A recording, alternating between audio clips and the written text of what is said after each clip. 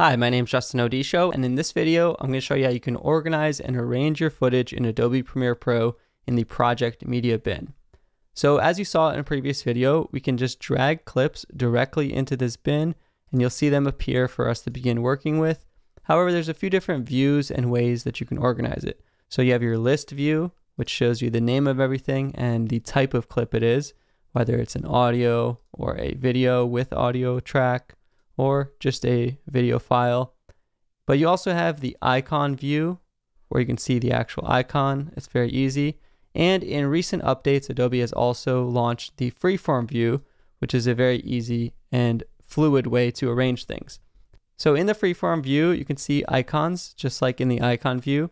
And I can also make things bigger and adjust the size of these icons. Now the cool part about this Freeform View is I can click and drag things out, and they don't necessarily have to lock to a grid.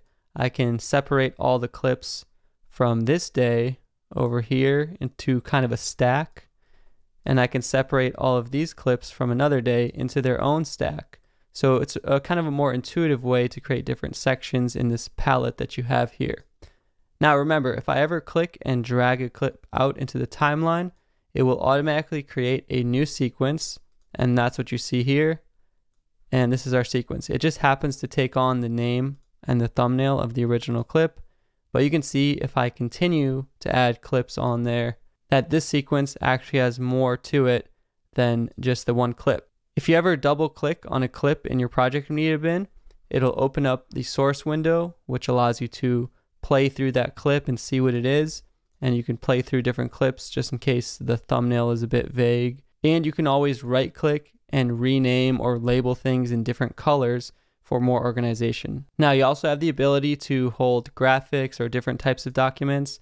So here we have an audio track, which I can drag on. Here we have a .ai logo graphic that I can drag on.